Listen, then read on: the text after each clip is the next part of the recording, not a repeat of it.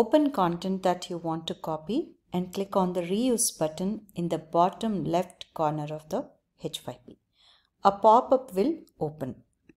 You can click on download as an .h5p file. A file will be downloaded to your computer.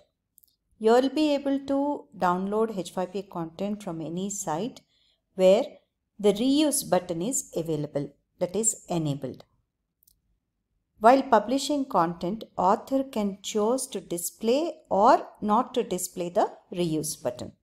That's why sometimes you don't find reuse button below any H5P content.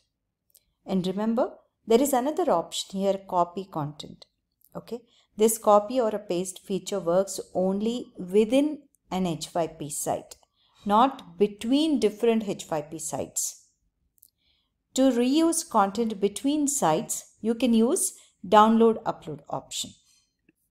Once you download your H5P content to reuse, you can use upload option on H5P editor interface and choose downloaded file and click on use button. Your content will be ready to edit and reuse.